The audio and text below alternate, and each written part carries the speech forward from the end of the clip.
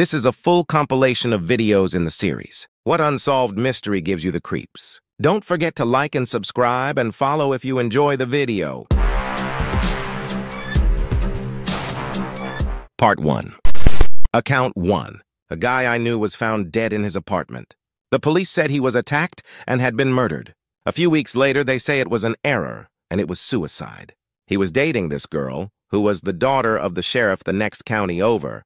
They argued a lot, and she would tell him things like, "If you died, no one would know who killed you," and other creepy stuff to scare him. She was a psychopath, and apparently would hit her previous ex-boyfriends, and possibly even him. He never would tell us, though. He was not suicidal, and he died just a few days after breaking up with her after a big argument. I spoke to the police about him and his girlfriend's behavior, and they told me nothing could be done since the case was closed. Account 2. In France, we have the Gregory affair. A mother goes get her 4-year-old boy at the childminder. Once at home, lets him play in the front yard while she does some laundry. 15 minutes later, the boy is missing. Someone calls the boy's uncle and tells him, "I have taken the boy," and says he lies dead in the river. The boy is found dead, hands and feet tied at the bottom of the river nearby. The whole investigation is a total clusterfuck, during which various members of the family are accused at some point, culminating with the boy's father killing one accused member of the family with a shotgun. The case was reopened last year because of additional information. Then the man who was the judge at the time committed suicide. We still don't know who did it. Account 3. The disappearance of the Island Moor lighthouse keepers. The scene found by the people that went to check why there was no response was quite standard, yet slightly off. 2 of the 3 waterproof jackets were missing, and in the kitchen they found pretty much everything normal except that one chair laying on the floor, and there was still a meal on a table, suggesting that maybe they left in a hurry. The lightkeepers were nowhere. The only clues that were gathered came from the lighthouse's log. The entries the last few days there were written were weird. Severe winds the likes of which I have never seen before in 20 years.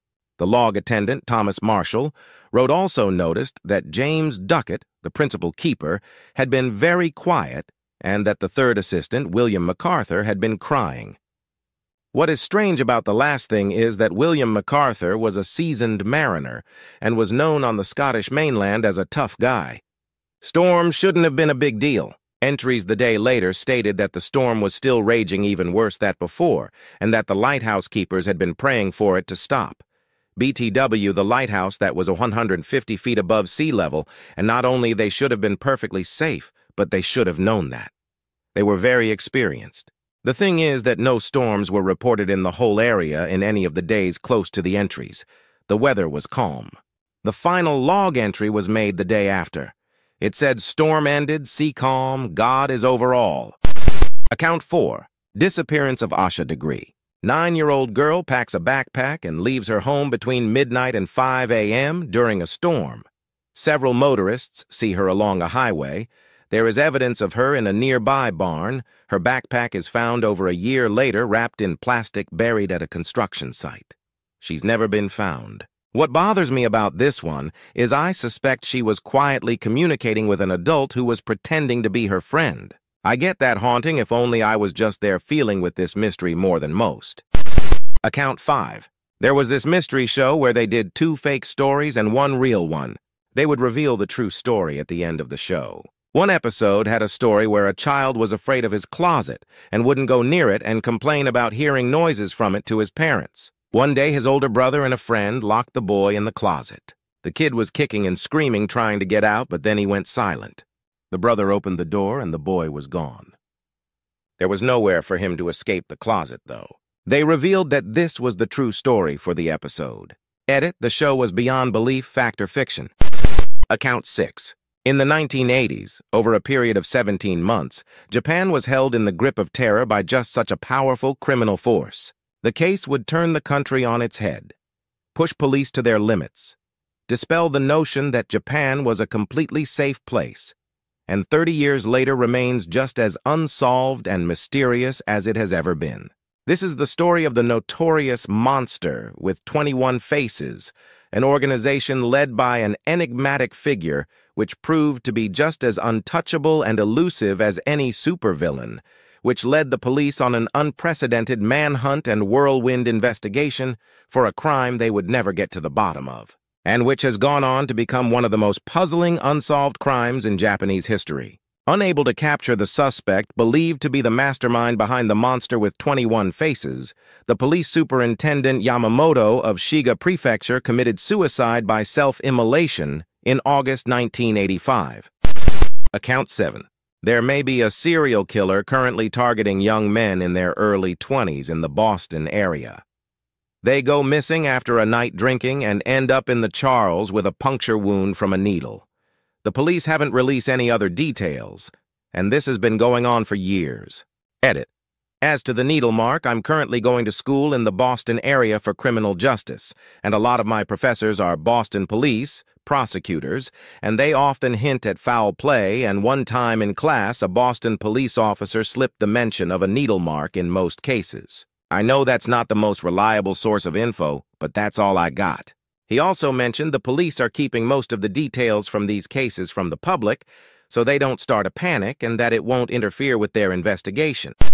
Account 8. This young lady has been missing over 20 years.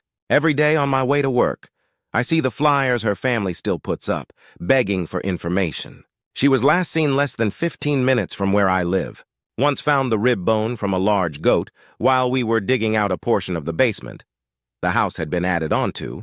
This section of basement had once been part of the old barn. Still get the heebie-jeebies whenever I have to dig anywhere on the farm. Account 9. Solved, but really creepy. I just watched a show about this woman that was kept in a coffin-sized box for 23 hours a day for 7 years. It was called Kidnapping of Colleen Stan. She was brought out for an hour a day to be raped by a couple.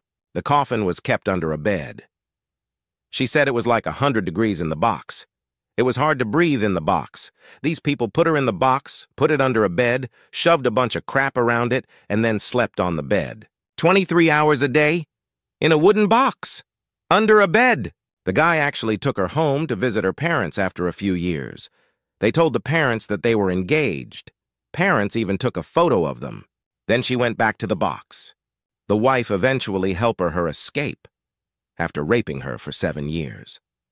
The wife was jealous of her, thought the husband was in love with her. Apparently, she went on to get an accounting degree, married, and have a daughter, while also setting up an organization to help abused women with the guy's wife who ultimately turned the husband in. How the fuck did this lady end up normal? Account 12. I know this is a really shitty description, but in the early 1900s, pretty sure, an entire family was murdered in their farm. Weeks before this, the maid complained about mysterious happenings around the house, and footprints were found in the snow leading into the woods. Also, 2 days after the date investigators said they were murdered, neighbors said there was smoke coming from the chimney. Edit. The Hinter-Kaifek murders. Account 13. For many decades, there was only one hospital in the area I grew up, their closest competition about a half-hour drive away. For about 20 years, they've had a reputation for screw-ups and questionable patient deaths. Both as a patient and being there for family members, I've had multiple experiences that made me agree with that reputation. Several years ago, there was a big to-do, as someone was murdered there. Their killer got past security after visiting hours, bypassed all medical staff, and then suffocated their victim with a pillow. The body was found with the pillow still over the victim's face, a fact the police reported in an interview on the case. Time passes, and new reports come up that the victim was strangled with cords in their hospital room. Then the pillow was placed over the face. A few days after that, there's a new report. There was no murder. It was an accident, where the bedridden victim somehow found the strength to get up, gather the cords in the room, then pull them tight enough to choke themselves to death. And now there was no mention of the pillow the police noted as being there. The media dropped the story immediately after that last report, with no questioning about the changes in the report. On top of that, if you try and search online, the local TV stations seem to have totally scrubbed their old reports, except for one, which has the accident version of the story and nothing else. About 20 years before this, I got to witness a similar change in the facts regarding the reports of a fellow who died because it looked bad for his employer that his death was because he did something stupid while looting. I honestly think the hospital used its clout to force the local media to bury their original reports and go with the accident theory so as not to get a worse reputation. I really feel like someone got away with murder in part due to them wanting to protect the brand image. Account 14. Tamam Shud, or Somerton Man. Just really bizarre and creepy, it's got an X-Files vibe to it. TLDR. Well-dressed athletic guy is found dead leaning against a seawall on an Australian beach. No cause of death is discovered despite autopsy. No ID, no labels on any of his clothes, nothing to identify him, but a scrap of printed paper saying Taman Shud found in his pocket. No one is reported missing. Later, a briefcase is found in a locker at a train station attributed to him, with a few clothes marked T. Keen. No one named that is found missing. When the info about the note is released, one of the locals finds an odd book in the back seat of his car in the area that the man died in. The piece of paper matches the torn-out bit in the book. In the book, there is a very odd cipher that no one has been able to decode since, and a phone number. Blood pooling in the body suggests he didn't die with his head propped against the wall as he was found. Half-smoked cigarette found fallen out of his mouth, but if he died in a different position, would be a little odd. Body was embalmed and put on display for 6 months and received a lot of attention, but no one can remember having seen him. No family or anyone knowing him have ever been found. Tamam Shud roughly means the end times. Tamam Shud, or Somerton Man. Just really bizarre and creepy, it's got an X-Files vibe to it. Account 15. When hundreds of people reportedly saw and many recorded all those UFOs in the sky over the American Southwest. Edit, Phoenix AZ 1997. I legitimately saw them with my own eyes. I lived in Phoenix at the time and was out driving around with some friends, totally not smoking pot. But those lights were unmistakable. A triangle of lights. I told my mom the next day and she thought I was mental until the story broke. Stoner me was vindicated. The thing that gets me is that the governor of Arizona at the time gave a real press conference addressing the sighting, and in the middle of it, dudes in alien costumes stormed the stage and basically turned it into a joke, and the government laughed it off with no explanation. Part 2. Account 1. Story I've told for years. A friend of a friend went backpacking by himself in the Rockies with a camera. After the trip, when he developed the pictures, there was a picture of himself sleeping. I've seen the picture, and I'm pretty sure his story has been published in magazine articles. Gives me the creeps every time I think about it. Account 2. Andrew Gosden. The boy simply left his house, withdraw $200 from a bank account, took a one-way ticket to London, and simply vanished. It is especially weird since he never skipped school. He had 100% attendance there. Also, it seemed he went to London to watch a concert from a band he was a big fan. Also, he didn't took an electronic charger for his PSP, which suggests that he probably didn't expect to be gone for too long. My personal theory is that he met some creepy guy online or in person who probably used his love for the band to lure him to London, probably said something like, "Don't worry about a return ticket, I will take you back home." Account 3. The Devil's Footprints. All over England, one snowy morning, hundreds of miles of hoof prints appeared in the snow. What was unusual was not only how far and wide the reports were, but where the prints went. Across open fields and over rooftops, taking a straight path through everything where it would be impossible for an animal to make them, still hasn't been completely explained. Account 4. Back in 1998, I lived in a farm. I was 10-yo.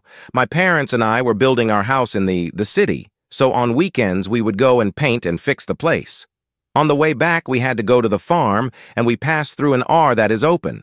No tree, nothing else but a windmill pulling water. Out of the blue, a massive white light blinds everyone in my family. We were in a Ford F-100 single-cabin truck, the four of us facing the windshield. The burst of light was followed by a high-pitched noise. My father had to stop and pull over. It was the middle of the night in a rural, open area, nothing around us. We heard some noises above the truck, and my father said, "Fuck no," and hit the gas. The next weekend on our way back, we slash a tire in the exact same spot the white light blinded us and the sound. I have never seen my father scared in his life. We started to hear the high-pitched sound. My father got off and changed the tire with Formula One NASCAR speed and hit the gas ASAP. Aunt, brother, and I were just terrified as my mother was also out holding the light for him. We were scared of. On top of that, the same night our TV in the farm only managed to get a few channels. We saw a real-life footage of a family being kidnapped by aliens during Thanksgiving, and we freaked out. Up to this day, my family has no clue what was that sound nor the light, but boy, we remember the fear. Account 5. Disappearance of Lars Mittank. People disappearing isn't that weird, but whatever compelled his guy to sprint out of an airport terminal, over a barbed wire fence, and into the woods to never be seen, no credible sightings even again, is spooky. No history of mental illness. Edit, no mental illness, but he did suffer head trauma right before the incident after getting into a fight. Wasn't allowed to fly home because of a ruptured eardrum, so he stayed behind while all his friends flew home. His family received paranoid calls from him where he claimed someone was following him. Surveillance cameras show him walking normally to the airport once he was allowed to fly again, but fleeing for no apparent reason afterward. It's possible the head trauma was much worse than thought and he suffered paranoid delusions because of it. Account 6. Disappearance of Kyron Horman. Kyron Richard Horman, born September 9, 2002, is an American boy who disappeared from Skyline Elementary School in Portland, Oregon on June 4, 2010, after attending a science fair. Local and state police, along with the FBI, conducted an exhaustive search and launched a criminal investigation, but have not uncovered any significant information regarding the child's whereabouts. Horman's disappearance sparked the largest criminal investigation in Oregon history. To this day, his whereabouts remain unknown. Account 7. Disappearance of Prime Ministers. Harold Edward Holt. I haven't seen this one yet, so forgive me if it's come up, but here in Australia, one of our prime ministers mysteriously went missing without a trace in 1967 while spearfishing off the East Coast. Probably doesn't sound too sinister, but the fact his body was never found and there are conspiracies surrounding his disappearance makes it a little more interesting, to me and a loot of Aussies at least. Account 8. The death of Elisa Lam. She was reported as missing, and the hotel that housed her during her vacation, the Cecil, had found some security footage of her. She was in an elevator peeking out and acting scared, and she frantically pressed all the buttons she could, but the doors would not close. She walked out, and the second she did, the doors closed. It could have been a slow elevator, but if so, that takes the cake for the slowest elevator close time ever. Her body was found in a reservoir at the hotel after people had complained about the quality of water they were drinking. Turns out her body was decaying and mixing with the water, if I remember correctly. The creepiest thing is probably that the water reservoir she was in was locked from the outside, and there is only one key in existence, and the manager or janitor, I forget, had the key with him the entire fucking time. I'm from Vancouver, where she was from, and I remember it being a very covered local story. Another creepy thing is that the Cecil Hotel also housed the infamous Night Stalker serial killer. Don't stay at the Cecil. Fuck that place. Account 9. Susan Powell's case always gives me the heebie-jeebies, but mostly cause it happened so close to where I live. Basically, in 2009, Susan Powell went missing. It's noticed that she, her husband, and her 2 sons are missing the next day when no one shows up to work daycare. Family starts trying to contact them to no avail. Finally, a sister gets a hold of the husband, Josh. He said he went on a spontaneous camping trip with the kids, on a school night, in November, and now he didn't know where Susan was. There's a lot of shady details. A fan drying a wet spot in his house. Some blood found in his house. He and his family tried to say Susan was having an affair. She ran away with her suitor. The kids say they had seen Mommy in a trunk. Susan's friends say she had become afraid. A journal of hers they found said she had moved to Utah from Washington because Josh's dad scared her. She had told friends that Josh and his dad wanted to share Susan.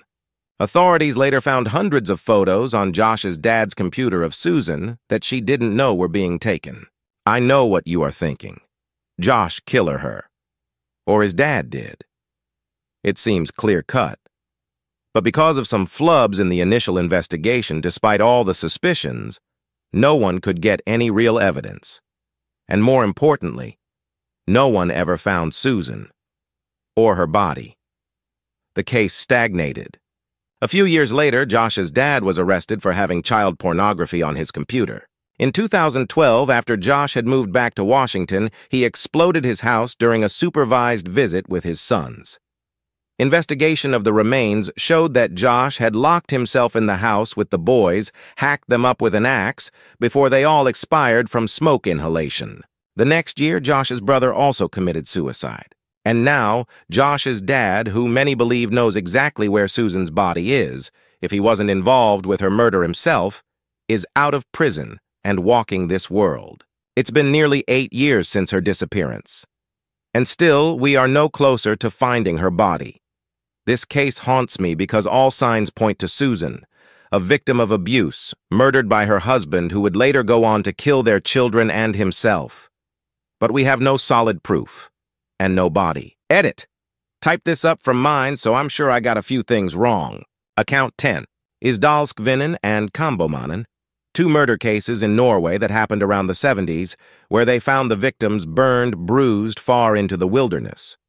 All brand tags were removed from their clothing, and there was no way to identify the bodies. None matching their outlook was ever reported missing, and upon further police investigations, it was believed that they were spies during the Cold War. Both cases gets weirder, the more you study them, and Norwegian police officials are still, to this day, asking for tips that could help identify the victims.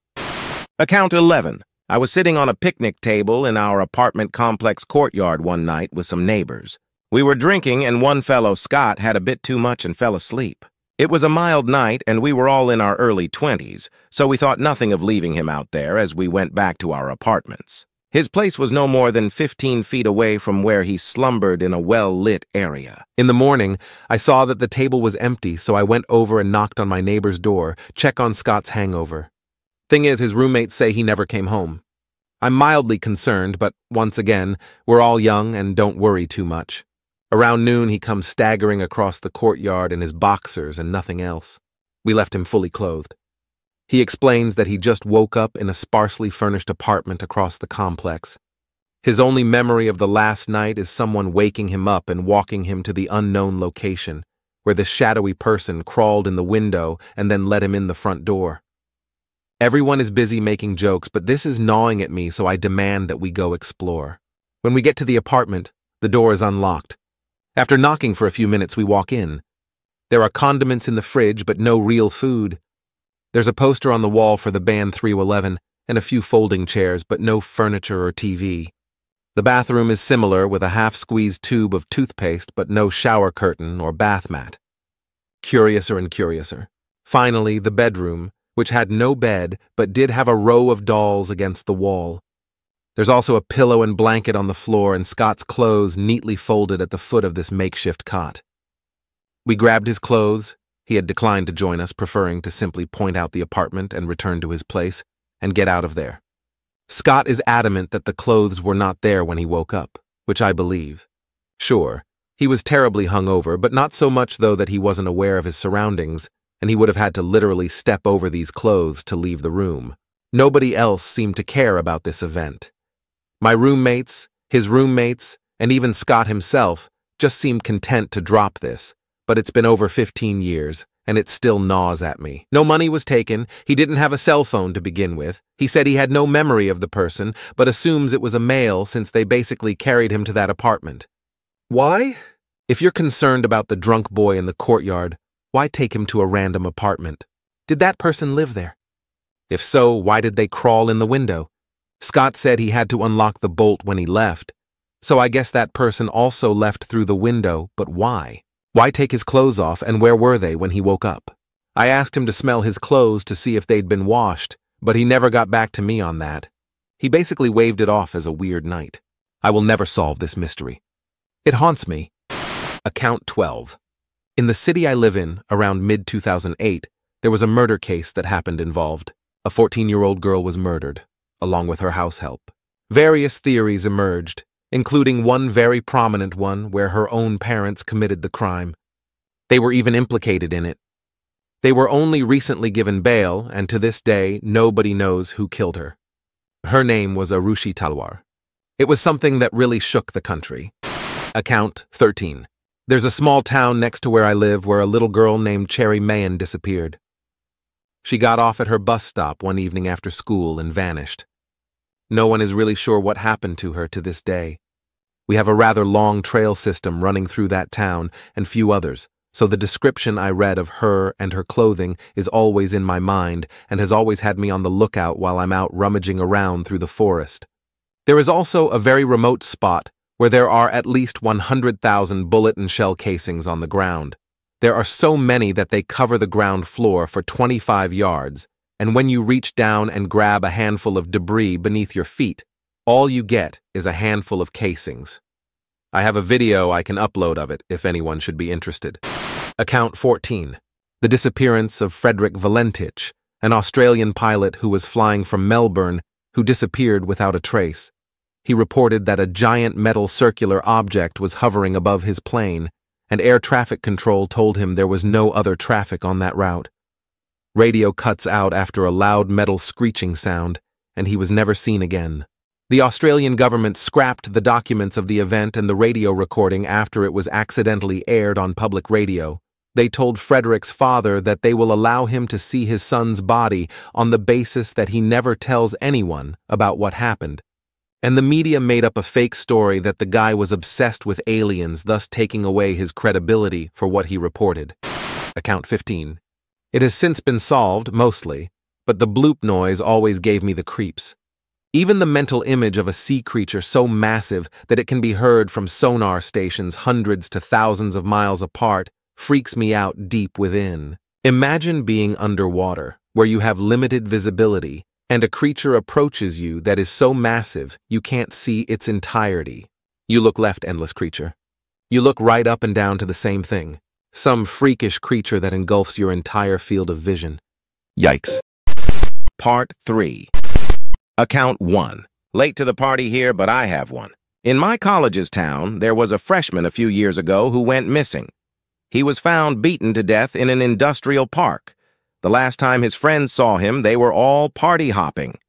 His last tweet was something like, "Someone pick us up, we're gonna die. No one has come forward, no leads have been found." Account 2. The Dancing Plague of 1518.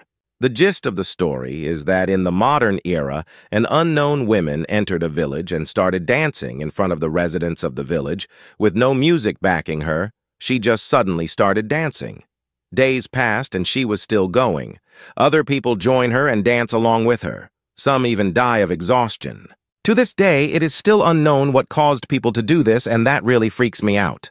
Also, in the 1500s, many of Europe's forests were being cut for firewood, and many mysterious viruses would emerge and afflict the human population from time to time, such as this dancing disease or the sweating sickness that even killed royals in Tudor England. Also, the dancers would express anger or even threaten with violence if you didn't join them. IRC, they shared an aversion to the color red, and dancers in red clothing would make them vastly uncomfortable. Count 3. What was investigative journalist Michael Hastings working on before his car suddenly decided to kill him via remote hacking? He had already taken down General McChrystal and said he was about to go underground because he found out something big. He even reported to his neighbor that he thought someone was tampering with his car.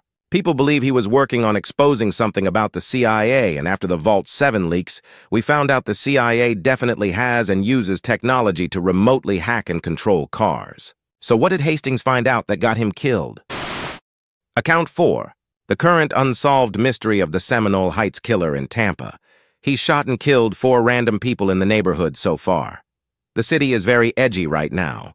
Reward is up to $100K. I hope they find him soon. Account 5.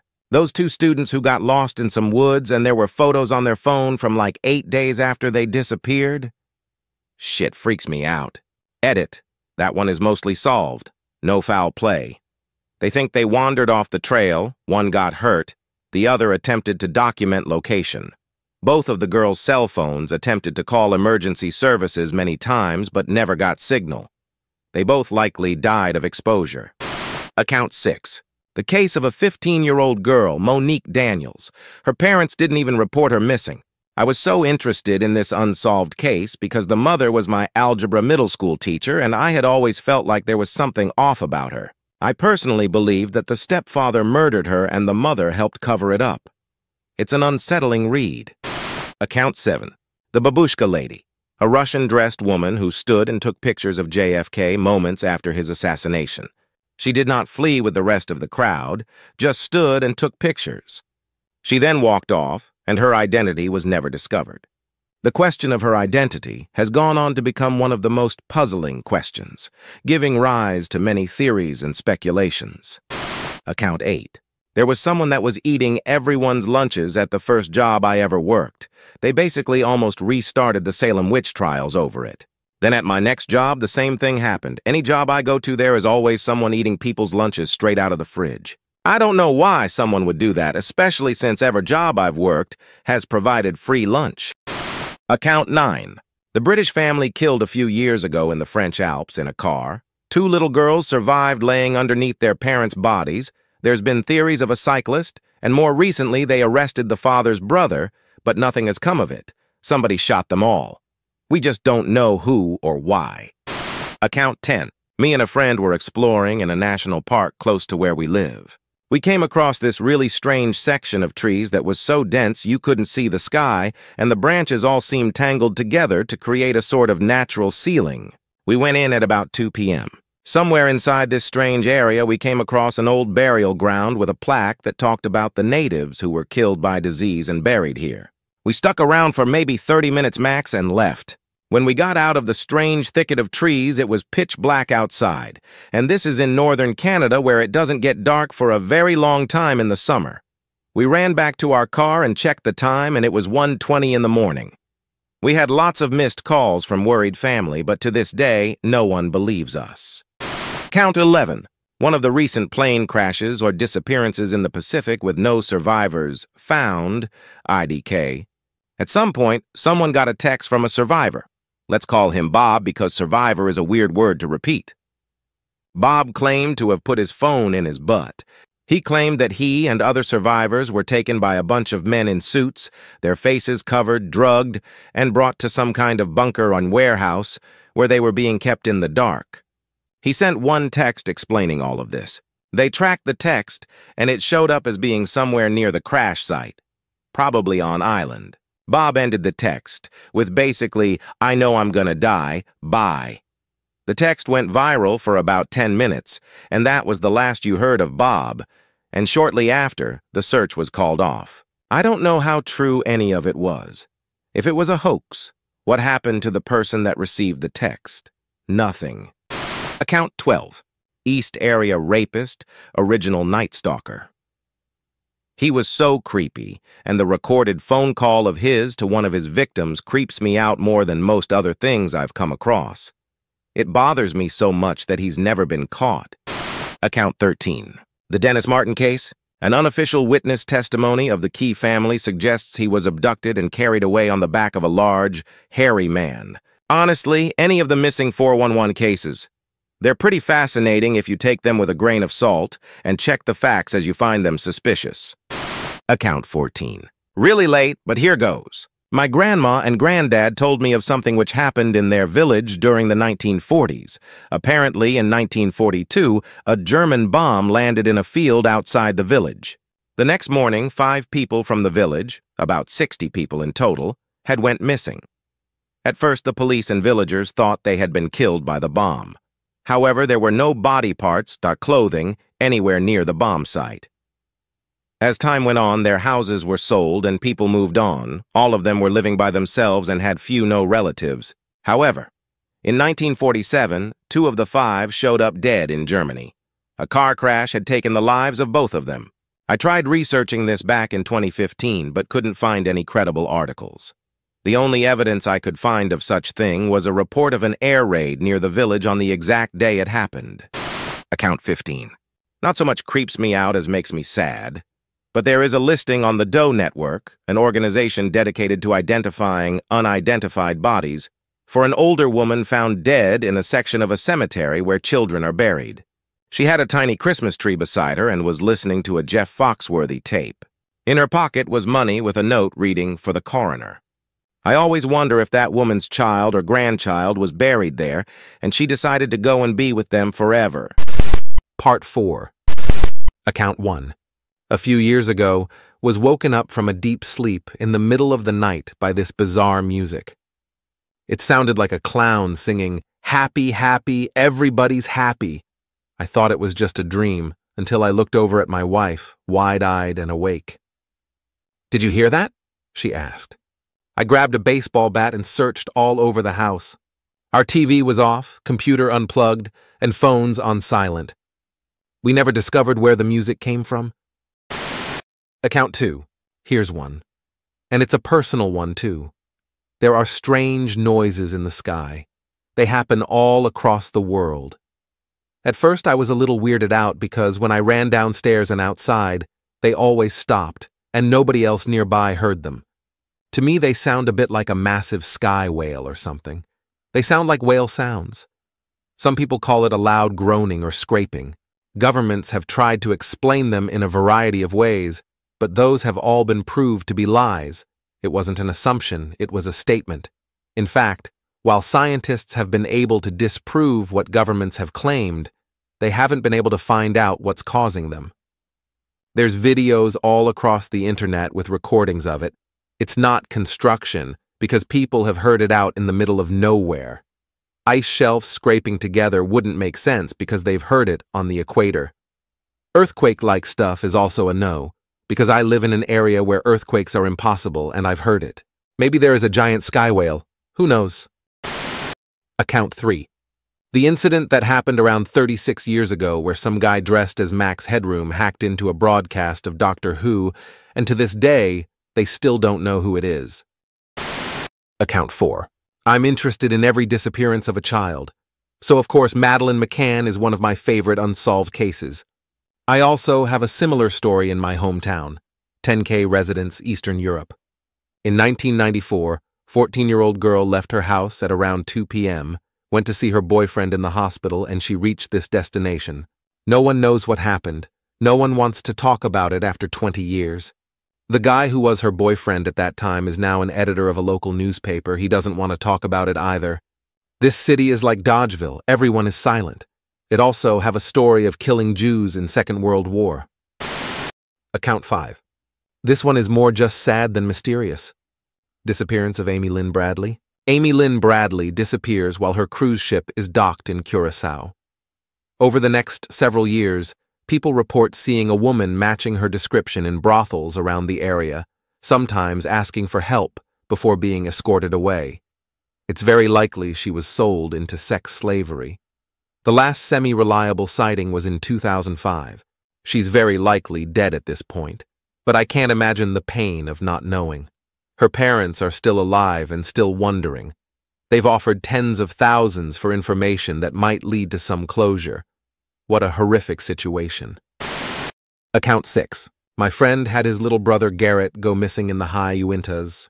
He was out there with his dad and other scouts and got his socks wet. He was told by his dad to go get fresh socks on at the camp, which was about 150 yards away from where they were fishing. He went and never came back. I remember we had tons of searches for him and never found much of anything. The only thing that ever turned up was one of his socks a few months later. Account 7.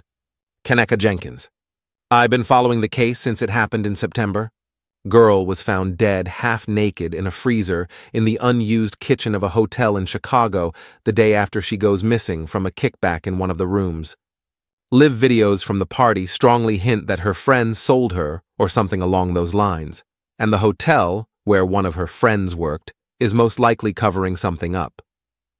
She was missing over 24 hours when they found her. Her friends had her keys and phone. No security footage that show her actually walking into the freezer. Hotel says that particular camera was not working at the time, but there's hours of security footage of her stumbling around the hotel, lobby, and operational kitchen, very obviously out of it with different timestamps that just don't add up. Her death was ruled accidental and the case closed, but there's a lot of people on Facebook that are absolutely doing the most trying to solve the case because it's incredibly obvious that her death was not accidental. Autopsy showed that she had some sort of anti-seizure meds in her system she wasn't prescribed along with alcohol. Actual cause of death, I believe, was hypothermia. This case has been bothering me for a while. I hope it gets solved someday. I keep waiting for one of her friends to come forward and tell the truth. Account 8. The disappearance of 14-year-old Lorene Ron is creepy AF. It starts when Lorene's mother, Judith, returns home from an event and discovers Lorene is gone, and the details get stranger and stranger. When Judith arrives home, her apartment building is in total darkness because the light bulbs on all 3 floors have been unscrewed. Later that year, 1980, Judith discovers 3 unexplained calls on her phone bill made from California. One of the calls is for a teen sexual assistance hotline run by a California physician. The physician first denies all knowledge of Lorene. Later, he changes his story and admits that his wife is sometimes visited by teen runaways, and that this might have included Lorene. He also suggests that a colleague of his wife's, porn star Annie Sprinkle, might know Lorene. Police briefly investigate Sprinkle, but can't find a connection. The other 2 calls went to a Santa Monica hotel allegedly used by a child pornographer named Dr. Z. Judith receives weird calls in the middle of the night, with silence on the other end, for years until she changes her number and moves. All of this info comes from Charlie Project and sounds like a textbook case of trafficking. Account 9. Several women have gone missing in the Albany, NY area where I live. The remains of a few of them have been found, but not the person who took them. Karen Wilson, for example, has been missing since 1985. No trace of her has been found. It's suspected that there's a serial killer operating around here, and no one has a clue who it is. The police presence in some spots is so thin, they may never get the guy. Account 10. In my hometown, there was a murder mystery at Cal Poly.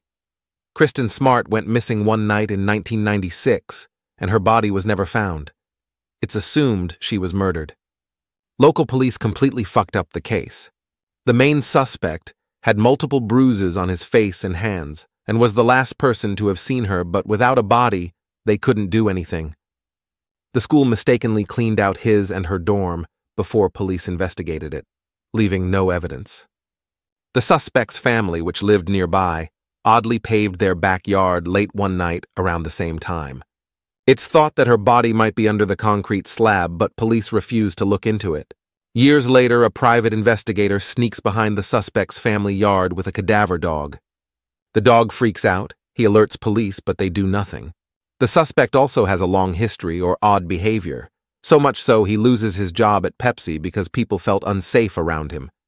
He was also stopped by police a year before Kristen went missing for trying to peek break into a girl's dorm room. He was let go because it was assumed he was simply intoxicated. Account 11. Patricia Meehan. She literally had a car accident and just walked away and was never seen again. It's one of those cases where there isn't much information about it, which is annoying, but also makes it incredibly creepy. Angela Hammond is another one. She was at a payphone talking to her boyfriend. A man shoved her into his truck, and her boyfriend rushed over to the payphone she was at and chased them. His truck died in the middle of the chase. What's sad is her family still talks about her on Facebook. The boyfriend has since moved on and has a big family now, but it's all just so sad. He still comments on her missing page. She was pregnant by him at the time. They had their life planned out. I can't imagine that. Maura Murray is another one that bothers me. Alyssa Lamb, of course. Account 12. The mystery of the sonic weapon in Cuba. The blaring, grinding noise jolted the American diplomat from his bed in a Havana hotel. He moved just a few feet, and there was silence. He climbed back into bed. Inexplicably, the agonizing sound hit him again. It was as if he'd walked through some invisible wall cutting straight through his room.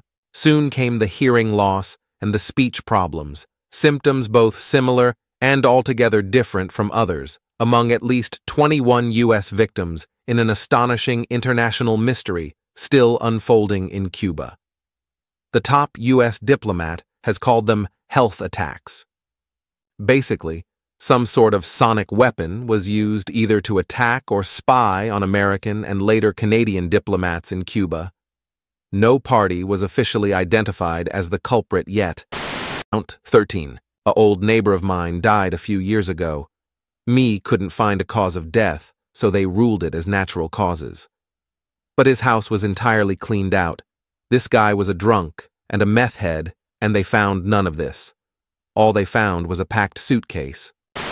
Account 14.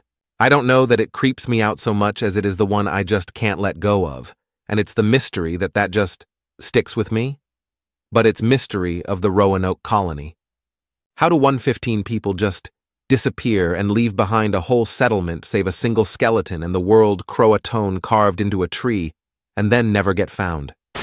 Account 15. The murder of Amber Tuccaro. She was killed in Canada after trying to hitchhike her into town, presumably by the man who picked her up. You can hear Beham speak in the video too. They actually have the last call recorded. Just search on YouTube, Amber Tuccaro. The whole thing is disturbing, especially when you factor in she knew something wasn't right. It's disturbing. Also, Brain Scratch just had an episode detailing the whole tragedy. I'd recommend watching it if you haven't yet. Part 5. Account 1. Dyatlov Pass Incident. The Dyatlov Pass Incident, Russian Gibelturgruppe Dyatlova, refers to the unsolved deaths of 9 ski hikers in the northern Ural Mountains in the Soviet Union, now Russia, between 1st February and 2nd February 1959. The area in which the incident took place was named Dyatlov Pass, in honor of the group's leader, Igor Dyatlov. The experienced trekking group, who were all from the Ural Polytechnical Institute, had established a camp on the slopes of Kholat Syakhl when disaster struck. During the night, something caused them to tear their way out of their tents and to flee the campsite while inadequately dressed during a heavy snowfall and sub-zero temperature. After the discovery of the group's bodies, Soviet Union investigators determined that 6 victims died from hypothermia and that the 3 others showed signs of physical trauma. One victim had a fractured skull. Another had brain damage but no sign of an injured skull. Additionally, the tongue and eyes of a team member were missing. The investigation concluded that an unknown compelling force had caused the deaths. Several explanations have been put forward as to the cause of the deaths. They include an animal attack, hypothermia, an avalanche, infrasound-induced panic, military involvement, or some combination of these. Access to the region was closed to expeditions and hikers for 3 years after the incident. Account 2. A man takes out an ad on Craigslist telling people to show up for a job wearing a certain outfit that include the same color shirt, hard hat, and dust mask. Instructed them to be at a certain place in order to earn some 25 a year. A man robs a bank wearing the exact same outfit, runs into a crowd where everyone looked the same. They never found the bank robbers. The creepy thing is that this worked and could work again and again. Account 3. The Oakland County child killer, who terrorized the Detroit suburbs in 1977-78. He murdered 2 girls and 2 boys. After the parents of one then-missing victim said they'd give their son his favorite medal of Kentucky Fried Chicken when he got home, his body was found. An autopsy showed that he'd been fed fried chicken before he was murdered. The killing stopped after the son of a prominent GM executive, allegedly, committed suicide. The guy had connections to several other creepy and well-connected characters, some of whom used a sham charity as a means of finding young boys to sexually assault. The case is the rabbit hole to end all rabbit holes. Account 4. The Voynich manuscript. Some Polish antique book merchant found this book in an Italian monastery about 130 years ago. To this date, no one has been able to interpret the language the book is written in. The book is full of elaborate and bizarre illustrations and seem to cover a number of scientific subjects. Several academic and military code breakers have had a go at it, with no luck. It is now stored at an American university library. It was long thought that the book might be a hoax, but it has now been carbon dated to around 1500 AD, at a time when many thinkers, e.g. Da Vinci, were known to write in code to secure their ideas. No manuscript has proved this hard to decipher, and author, meaning, and purpose remain unknown. The manuscript is fully scanned and available online. Account 5. In the late 80s, there was a boy murdered 2 streets away from me. We live in an upscale, small suburban town. He was stabbed multiple times, and the scene was described as gruesome. There was no sign of break-in, so when he got home from junior high, someone must have come in after him or was waiting for him. But then again, no break-in. There was no motive. He was just a little boy. I guess there was an investigation, but that turned up nothing. I've searched the internet this was all pre-internet existence, so there wouldn't be much anyway. But gosh, that always freaked me out. So weird and scary. The parents moved, and I never really heard what came of it. Count 6. Well, I am late, and this will probably be overseen, but whatever. Bradford Bishop. Ex-CIA agent who just snapped one day and murdered his whole family. Then drove the bodies over 200 miles to burn them. He was then last seen with a black woman. Last seen all over Europe. Several years on place 1 on the FBI's most wanted list, and he is still on the loose. Additional fact. The sheriffs described the kids' room in which they were murdered with a sledgehammer as the most horrifying thing they have ever seen. Account 7. The Paris catacombs. Many people went in, some never came out. Also, there's this found footage video of some dude going in, panicking, dropping his camera, and vanishing into the darkness. But I can't tell if it's fake or not. There's things pointing in that direction. There's things that make the whole thing believable. Anyhow, I find the catacombs to be creepily fascinating. Account 8. The possibility that Jack the Ripper and H. Holmes were the same person. It would be like finding out Murder Batman and Murder Superman were the same super murderer. H. Holmes was in London at the time of the murders, possessed all the necessary skills, and fit the detective's deductions that he would be a surgeon or medical student. After he left England, the murders stopped, and Jack the Ripper was never seen again. Back in Chicago, H. Holmes built his murder hotel to turn almost every bedroom in his hotel into an efficient murder chamber. He had gas lines lead into the room so he could asphyxiate guests. He would also lock them up in soundproof vaults and let them starve to death. He'd surgically remove the skeletons of his victims and sell them as medical props to medical schools for extra money. He also killed people for insurance scams. Of course, that's where the theory falls down. H. Holmes seemed to always kill for monetary gain, while Jack the Ripper seemed to do it in order to create sadistic and gory art projects. Still, though, imagine if we found out it were true. Account 9. Star Palumbo. As featured on Unsolved Mysteries, a woman moves to Reno to purse a new life. Long story short, mixes with the wrong people and comes up missing. Her car was discovered with drawings on the inside depicting her tied and gagged with bloodshed. Police also find letters she wrote stating the government was put to get her. Lastly, they found books on how to change your identity in the car. Perhaps not the creepiest, but it always irked me. Account 10. Green Children of Woolpit. The legend of the Green Children of Woolpit concerns 2 children of unusual skin color who reportedly appeared in the village of Woolpit in Suffolk, England, sometime in the 12th century, perhaps during the reign of King Stephen. The children, found to be brother and sister, were of generally normal appearance except for the green color of their skin. They spoke in an unknown language and would eat only raw, broad beans. Eventually, they learned to eat other food and lost their green color, but the boy was sickly and died soon after his sister was baptized. The girl adjusted to her new life, but she was considered to be very wanton and impudent. After she learned to speak English, the girl explained that she and her brother had come from a land where the sun never shone, and the light was like twilight. According to one version of the story, she said that everything there was green. According to another, she said it was called St. Martin's Land. Account 11.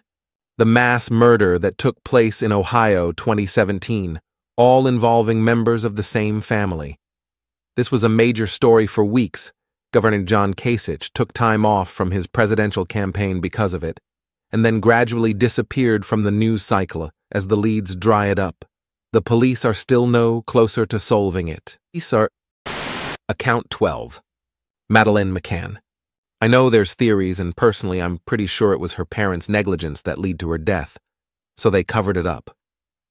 I don't think they killed her out of malicious intent or on purpose, but she definitely died in their care, or when she was supposed to be in their care, and instead of owning up to the tragedy, they presented it as a missing girls case, and the fat tabloid checks probably helped their guilt. Account 13. Sasquatch, tens of thousands of eyewitnesses and encounters over hundreds of years. Some of them more than one witness at a time, so that would limit misidentification or hoax.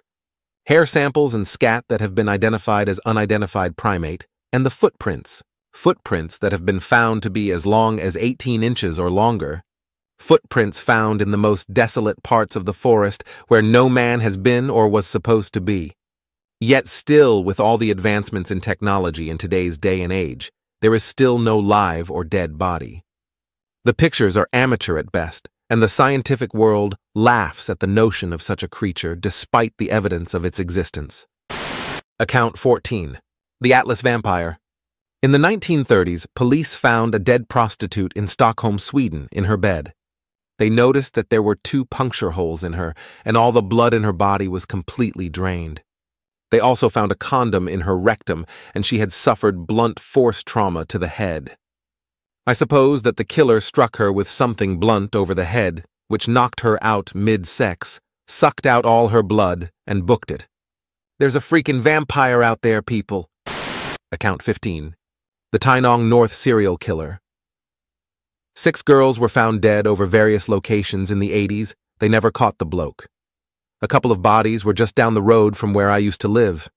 Besides the fact the guy was never found, locals who were around at the time all report 12 bodies, not 6. I'd also like to point out, local old-timers I've asked about it swear blind they knew who it was, but aren't willing to risk their families to step up. Part 6. Account 1. The disappearance of Hale Boggs, majority leader in the U.S. House of Representatives from New Orleans, member of the Warren Commission, and Nick Begich, member of U.S. House from Alaska, disappeared without a trace in 1972 while flying in a light aircraft over Alaska. No wreckage was ever found. They were declared dead in 1973. 40-plus years later, there is still no trace of their aircraft. Scut. Account 2. Just watch a documentary on the disappearance of Maura Murray, nursing student who emailed her professors there was a death in the family. There wasn't. Drove a couple hundred miles to a rural area in New Hampshire where her car spun out. A passerby talked to her and called the police. By the time the police arrived, she was gone. No footprints or anything. Oh, and there was a rag stuck in her tailpipe. The whole thing makes no sense. Account 3. The murder of Missy Bevers. It was implied that the father-in-law was the likely culprit, but he has been ruled out by police. The creepiest aspect of it is obviously the video of the killer, dressed up in SWAT gear, waiting for Missy to arrive at the church. The way the person just casually walks through the hallway and their weird walk is haunting. Also, the murder plan itself is really strange. The killer most likely knows they are being recorded, hence the full costume. They also must know how tight of a window they have to commit the murder and get away then. If Missy were 15 minutes late that morning, or one of the people coming to the class showed up 15 minutes early, or if the murder took a little longer than planned, there would have been witnesses. It just seems like so many unnecessary risks for a planned murder. Did they want the murder to be recorded? So they took these risks in order to kill her in front of security cameras? Police say the actual killing wasn't caught on camera. That may be a lie to conceal facts of the crime, though, to aid investigation. They wouldn't release that footage anyway, so it couldn't help them in any other way. Account 4. M25 Cat Killer. Or the Croydon Cat Killer. There is someone in my city who has been murdering pet cats for at least 2 years now. My kitty is not allowed outside at night because of this, nor allowed out the front, mid-terrace, at all. The police are actively searching for the person, and now potentially persons, as quite often people who murder cats get bored and move on to people, specifically women. Account 5. A little girl named April Tinsley was kidnapped and murdered in my hometown in the late 80s. The murderer left several creepy handwritten notes, explicit photos, and used condoms in little girls' bicycle baskets years later and scrawled taunts on the side of a barn. It's super creepy and never got much media attention. Account 6. Late to the party, but here goes. The Dogmen of the American Midwest. There are hundreds of reported sightings of a creature that walks on two legs and has a very nearly human face. It moves very fast and can run on either two legs or four. It also makes a sound that sounds like a scream. The stories people tell of it are disturbing and go straight to my core. Account 7. Personal story. I live in SoCal and went to smoke weed in the hilltops where we can see the city lights. Out of nowhere, me, my GF, and two friends see the whole sky turn neon green and disappear. This whole process takes about like 3 to 5 seconds. No sounds, no planes, nothing to explain the source of the green light. I've smoked at this hilltop before, and it takes about 10 minutes to walk on this public trail that's pretty far from any residence. A couple minutes after the green light disappeared, cops show up, which I have never seen before on that trail in my life. I smoked there quite a bit. They kicked us out for trespassing and said they got a noise complaint. I had weed on me, so I didn't question the police, dipped from that area, and still question what I saw that night, about 5-6 years ago. Account 8. One of my favorites is the Villisca Axe murders. Small town, Villisca, Iowa, on June 10th, 1912, 8 people, 6 kids, 2 adults, found murdered while they were sleeping. Nobody knows who did it, still unsolved 105 years later. Making it even a little creepier, the house they were killed in still stands. Tours are offered and it's supposedly haunted. Former residents described hearing children's laughter and footsteps while they were in the house alone. Account 9. Another intriguing one is the Salish Sea human feet. Since 2007 to most recently in February 2016, about 16 feet have been discovered washed up on beaches in British Columbia and Washington. Though there is no 100% true explanation, it's believed most likely that the feet belong to people who have committed suicide by jumping off bridges. Their angles have detached and broke off and floated up to the beaches. If that's the true explanation, that's still pretty chilling. I wouldn't want to walk along a beach and find a human foot. Account 10. Lost, the child murders at Robin Hood Hills. The deaths of the 3 kids in West Memphis, Arkansas in 1993. There is a great documentary series made about called Paradise Lost. It is a sad and infuriating story. Edit. The Robin Hood Hills murders. 3 teenagers dubbed the Memphis, 3 were convicted, then later proved innocent and released. Several books were written about it. It was made into a movie starring Reese Witherspoon and Colin Firth. There have been several documentaries that followed the case through the years. The case started off as a tragic and sensational murder mystery and ended up being an embarrassment to the American justice system, but the identity of the killer still remains a mystery. Account 11. In 1994, it rained blobs of white cells over a small Washington town. Those who were exposed to the blobs got sick shortly after the episode. I don't think they ever solved what the blobs were, though some theories range from waste from an airplane, except FAA regulations require waste to be dyed blue and it's a violation to dump mid-flight, to an Air Force experiment that blew up a bunch of jellyfish outside of the town, though the Air Force denied this. The reason why waste was first thought is because the blobs had 2 kinds of bacteria, and one of the bacteria is common in the human digestive system. But it also had the eukaryotic cell, which meant it was alive at one point. Some in the town think it was a government experiment, maybe for biological warfare. I don't know. I wouldn't say it keeps me up at night, but kind of a fascinating story. I'm inclined to believe the jellyfish theory. Account 12. Ghost lights, the Marfa lights in particular. They have set up a viewing area to watch them at night, which means people obviously recognize them and acknowledge their existence. But after all these years, people still don't know what they are. They have theories, some highly plausible and probable, but they don't know for sure. Account 13. The Mary Celeste was found adrift and abandoned near the Azores in December 1872. Conditions aboard the ship suggest that whatever happened happened suddenly, as if the crew were interrupted in the middle of routine tasks. No signs of struggle and no signs of a crime. The 10 souls on board vanished, never to be heard from again. Account 14. The murder of Chaim Weiss. He was a high school boy at an Orthodox Jewish yeshiva, religious school, who was murdered in his dormitory. As of now, I don't believe there are any suspects. While this is a case which is pretty well known in the true crime world and mystifies a lot of people, it especially creeps me out because I belong to the same religious society to which Chaim did and know many people who went to that same school. My own brother goes to a similar one.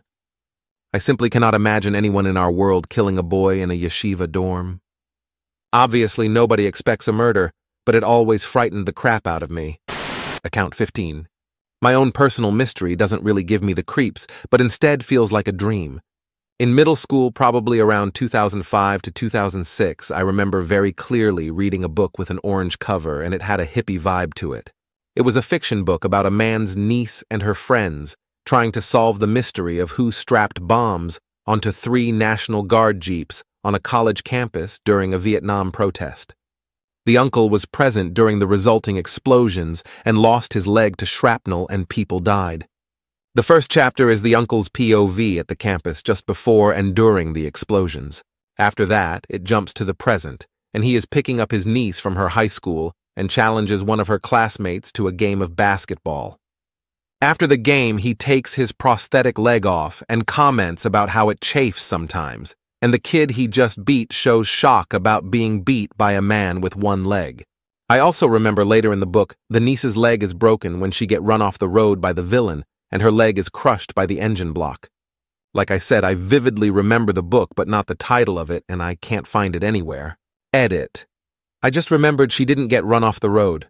Her brake line was cut. Part 7. Account 1. Alicia Showalter Reynolds. In 1996, she was 25 years old and traveling between Baltimore, MD, and Charlottesville, VA, to meet her mother. Her car was quickly found on the side of Route 29 in Virginia, and her body was found a few months later. There were reports of a man trying to get women driving on Route 29 to pull over by indicating there was something wrong with their vehicle. The case has never been solved. In the last few decades, multiple women have vanished, been murdered in this area. Account 2. This one is a real story from me. Back at last year, I was visiting a friend of mine on other states since we only knew each other via internet.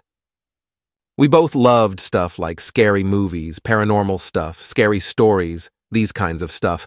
So a few months before my trip, we agreed to invade an old abandoned prison near her home.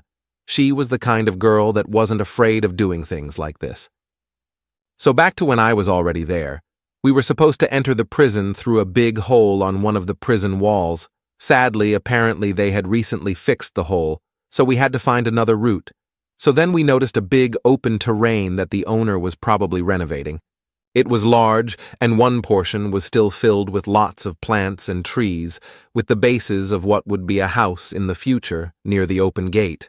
Since it was past midnight, it was almost pitch black, saving some few spots that the streetlights could reach, so we had to be careful. Not only was dark, but everything turned into mud because it rained early at the day. We saw a big stair we could use to jump the prison wall, but we were still thinking how we would get out after that since we couldn't bring the stair with us. And then she told to be quiet because she saw something.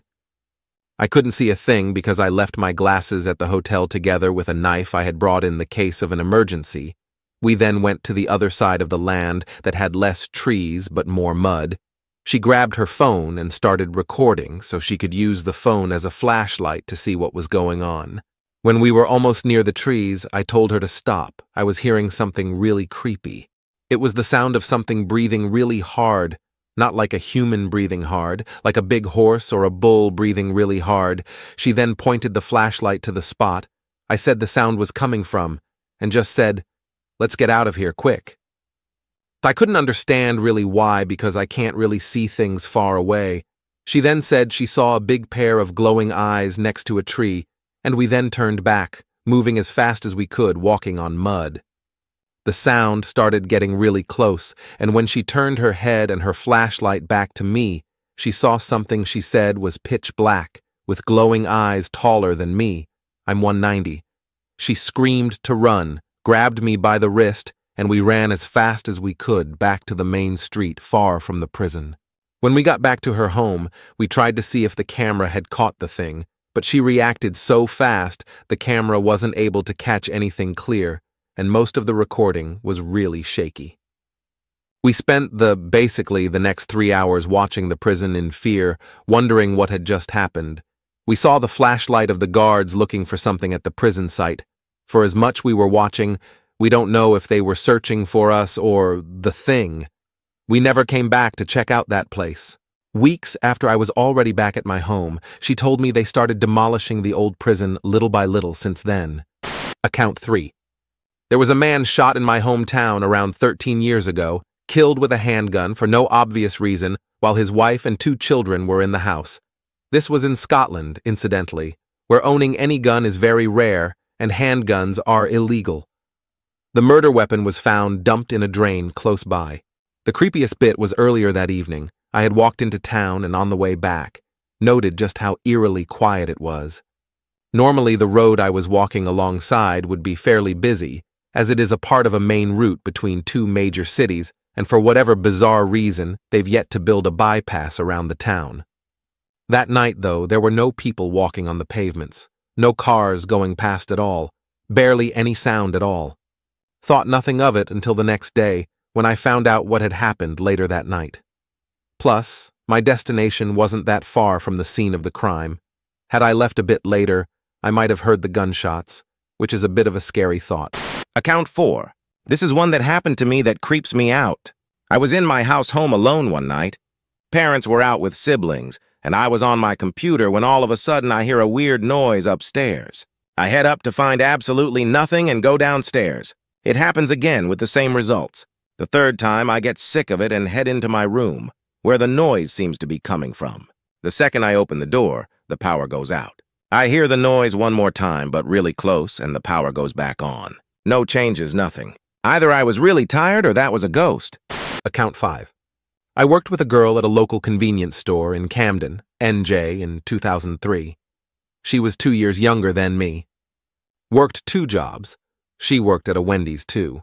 Went to college part-time and helped take care of her family. One day she goes to take out the trash and disappears in October.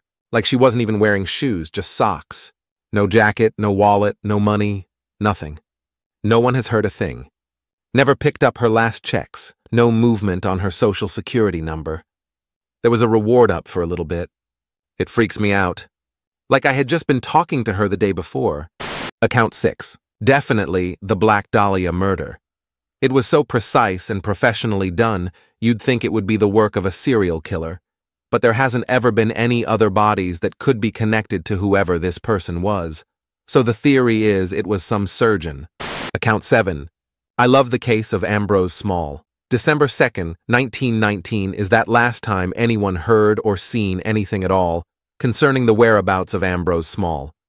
It's speculated that he was killed by his wife and her lover, and he was cremated in the furnace of his theatre The Grand in London, Ontario. I'm working on a musical about it right now, and it's so good, it explores all the different theories and how they could have fit together. Count 8. The Gilgo Beach murders.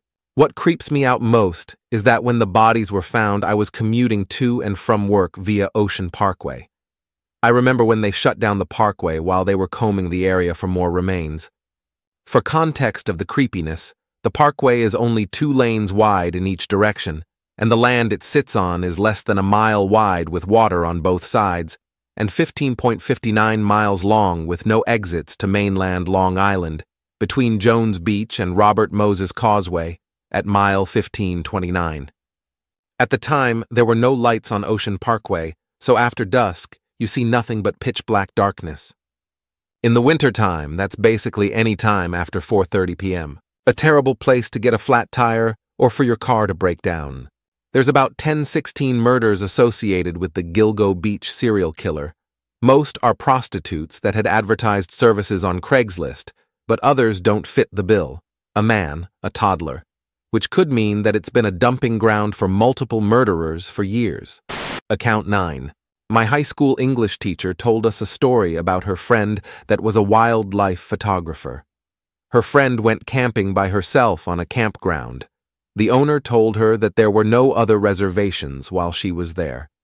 So she'd be the only one. Well, when she got home to develop the pictures she took, there was a whole series of photos of her sleeping. Now that I retell this, it sounds like the owner of the campground was a creep. Account 10. The Tara Calico case, and the picture believed to be her tied up and held with a young boy. The picture was found in a parking lot of a convenience store. The woman who found the photo said that it was in a parking space where a white windowless Toyota cargo van had been parked when she arrived at the store. She said that the van was being driven by a man with a mustache believed to be in his 30s. Police set up roadblocks to intercept the vehicle, but the man has never been identified. Account 11. Roanoke Colony disappearance. Where did they all go? So the colony was having trouble, so its leader John White decided to go back to England to do a supply run. He told the colonists that if shit went down, put a note on this tree so we know what happened. White gets back to England, but for reasons isn't able to go back to the colony. I think war broke out. After a few years, he jumps on the first ship that will take him, which was a privateering vessel, Legal Pirates. He gets back, sees the place is empty, and goes over to the tree to see someone wrote Croatoan on it. There was a nearby native tribe called the Croatans that had been pretty friendly with the colony in the past. White wanted to go check it out, but the privateers said they didn't want to and that they were leaving. Years later, when people visited the tribe, they saw that lots of the natives had paler skin and blue eyes. They probably just gave up on the colony and decided to live with the natives. Some people say the natives attacked them, but as the colony wasn't destroyed, that was probably not the case. Account 12. The Zacharias children. A woman, Susan Zacharias, kidnapped her children, Christopher and Lisa May, from the father, Louis Zacharias, 30 years ago, and still have not been found, but are alive. She ran away and hid at family's house, and they paid a bunch of people off to keep her and the children's whereabouts secret. Please either read up on the case. It is so heartbreaking and so solvable, but the authorities will not do anything to help the father. Account 13. The Boston Strangler murders. 13 women were strangled in their own homes with their stockings, scarves, bras, whatever was around, and then raped with items like broomsticks and wine bottles. Their bodies were posed after they died and left to be discovered. They never caught the guy this day. Account 14. I don't remember her name, but the one where the lady was being stalked and ended up dead, but the police feel the evidence points to her doing it to herself. There are recordings of messages of the stalker, her, and they give me the willies.